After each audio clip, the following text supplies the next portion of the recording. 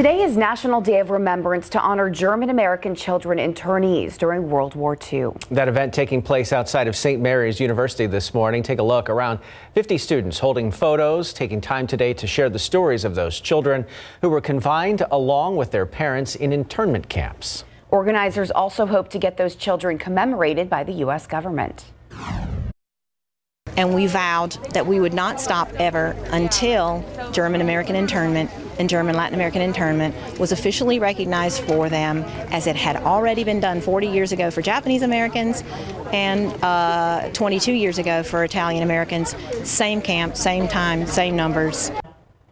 Although the Nazis surrendered in 1945, Crystal City Camp, where German, Italian, and Japanese American families were held, didn't close until 1948. Now to the Beijing Winter Olympics as the games wind down history on the bobsled track. American Alana Myers-Taylor and the record book she just entered, plus some U.S. athletes who won silver, won't be going home with their medals. The ruling that's left them empty-handed for now. Here's ABC's Alex Prochet from Beijing.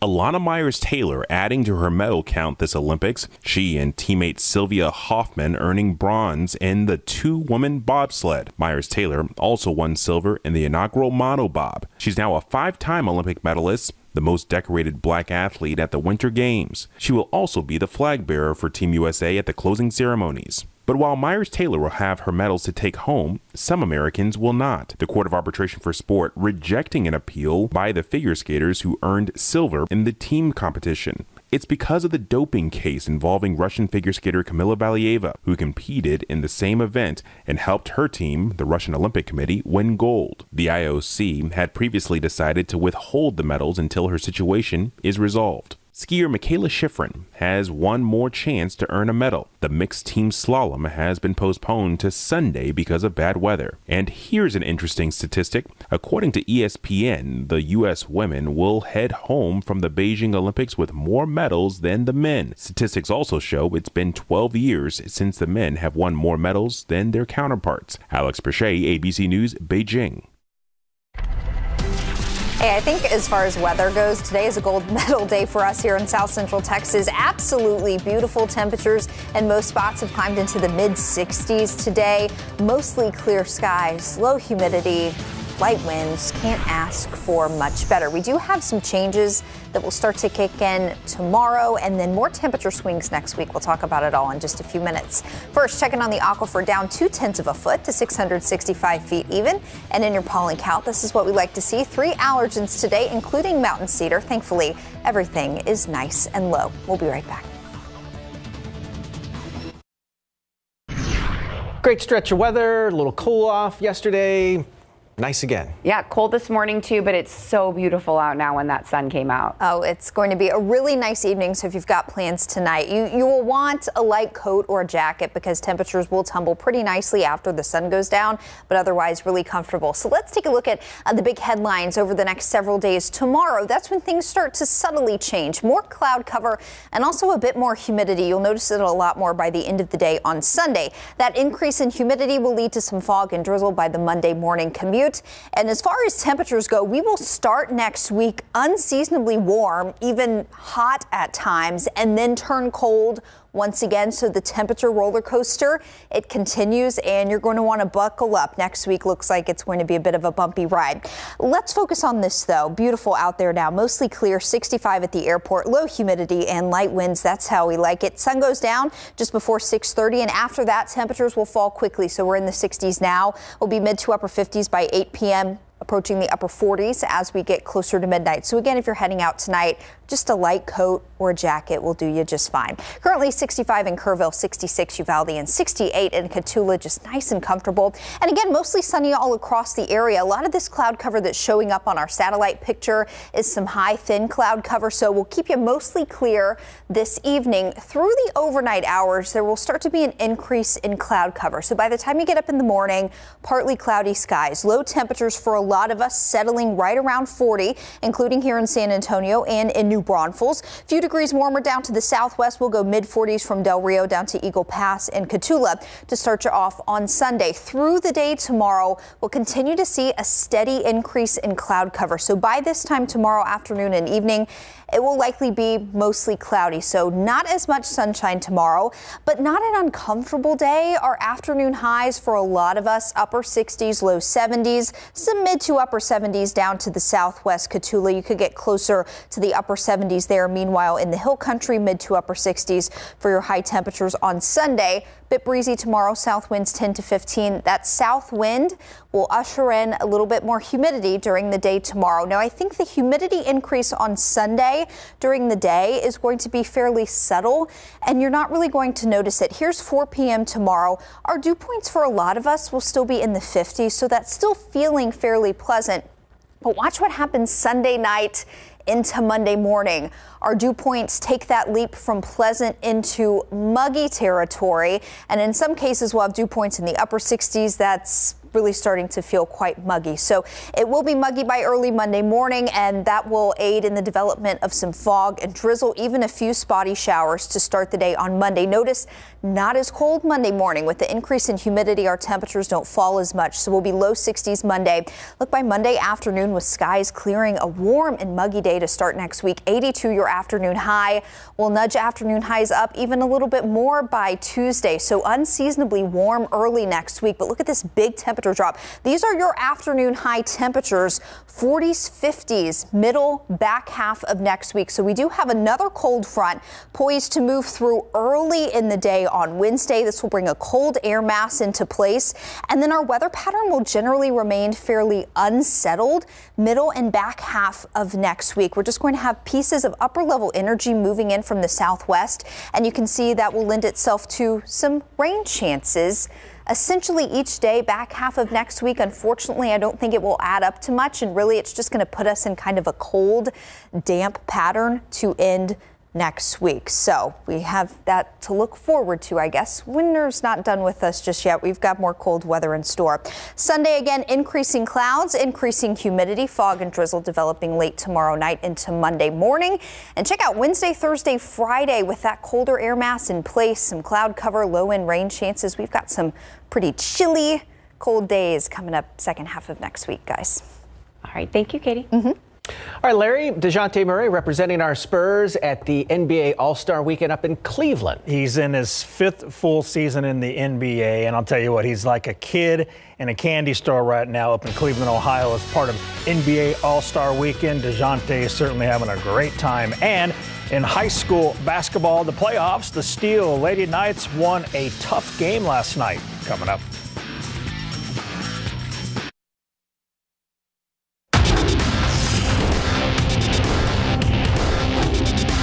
Man, it's fun. Just taking it all in, and trying to enjoy the moment, and just excited, still excited to look forward to. DeJounte Murray is soaking up NBA All-Star Weekend in Cleveland, Ohio in big board sports. Spurs point guard DeJounte Murray is having the time of his life at NBA All-Star Weekend. He's just absolutely loving it. Murray received a nice ovation when he was introduced ahead of All-Star practice this morning. Now, they use the word practice, but it's way more fun than that and very lighthearted. Murray will play for Team Durant, which is coached by Miami Heat head coach Eric Spoelstra. Some of the members on Team Durant include Ja Morant, Joel Embiid, Trae Young, and guard Devin Booker. Today, during All-Star Media Avail, Murray was asked what it's like hanging out with Team Durant. The locker room was dope, first and foremost. We always smiling, joking, and just, enjoying it. Got a relationship with a lot of them, so that made it easy. But, even the ones that I don't talk to on a day-to-day basis or at all, we got to build a relationship, and we're going to continue to build a relationship while we're here. Two-time NBA All-Star Manu Ginobili was named the Naismith Memorial Basketball Hall of Fame finalist yesterday as part of NBA All-Star Weekend.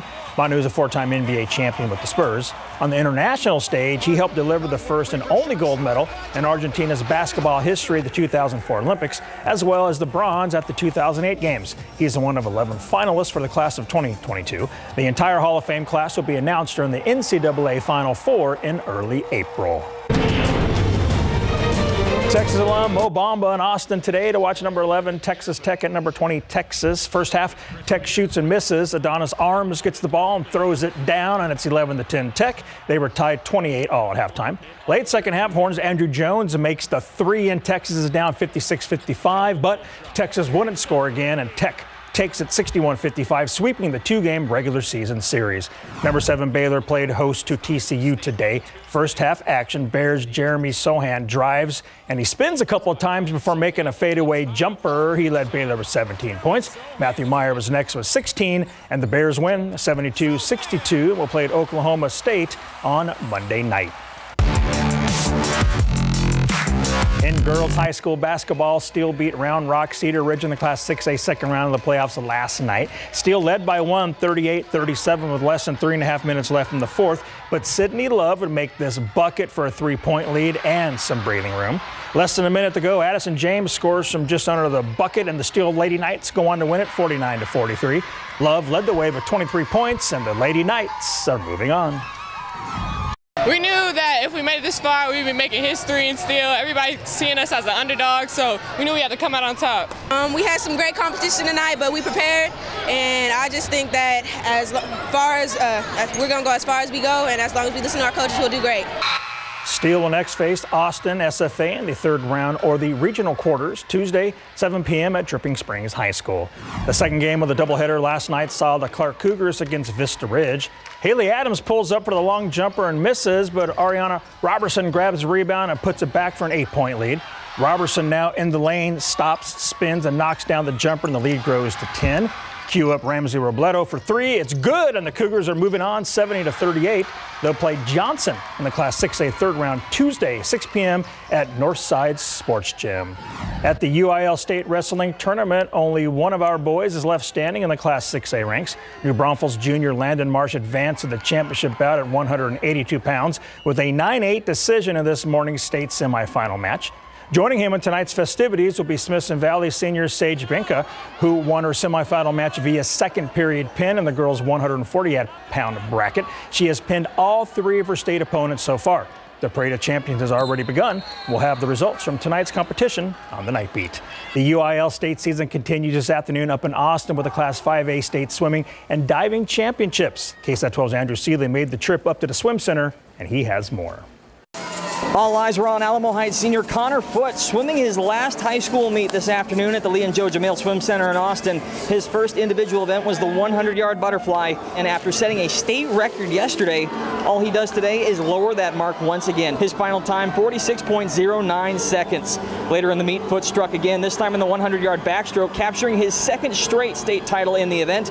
But his most impressive swim might have been the leadoff leg on the 200-yard freestyle relay. Foote set another state record in the 50-yard freestyle, blasting out in a 19.88. He's the only one under 20 seconds at the meet, and Foote's final tally is 2 golds, a bronze, and a pair of records. Great high school career. I came out here wanting to set some records, put my name in there, and leave it there for a couple of years. It sets me up pretty well. I mean, I'm going to go to A&M next year, have some great teammates there, and I'm really excited. On the girls' side, Bernie Champion continued their streak of relay success at state. Final girls' event, the 400-yard freestyle relay, Paige Clark, Reagan Garcia, and Kate Deacon handed it off to Peyton Bremer for the anchor leg. She splits a 51.03 as the Chargers come from behind to win it in 3 minutes, 32.19 seconds. This year we just had a really big drive because they're leaving. They're the seniors, so we just wanted to end the year off really nice for them and just put all of our hard work into it, and it was really rewarding. The 6A schools are just about to hit the water as we speak. We'll have a full recap of their meet coming up later tonight on the Night Beat. From Austin, Andrew Seeley, KSAT 12 Sports.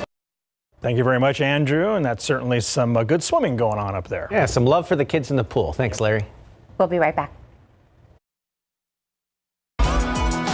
Real quick, just want to let you know what's going on over at the San Antonio Stock Show and Rodeo Show tonight. It is a big one. Tim McGraw performing. Oh, shoot, too bad we're working. Yeah. I know, I would love to go to that. We could, if they had VIP seats for us, we could probably make it back in time. We can run there. If you see us, we're running back to work. For all things rodeo, just scan that QR code or right on your screen. Oh, that'll be a good show. I know a lot of people were going to that. If you are going to that tonight, grab a light coat or a jacket. It will get cool once the sun goes down. Temperatures falling into the 50s. We'll wake up closer to 40 tomorrow morning. Upper 60s in the afternoon. What you'll notice tomorrow weather-wise, more clouds, a lot more clouds than what we saw today, and also increasing humidity, especially by tomorrow night. That leads us into some fog and drizzle developing Sunday night into Monday morning. A little bit breezy tomorrow, south winds 10 to 15. Tim and Courtney. Thanks, Katie. That's all of our time. Thanks for watching. We'll see you back here on time tonight for the Night Beat. No excuse. You got to join us. We'll see you then.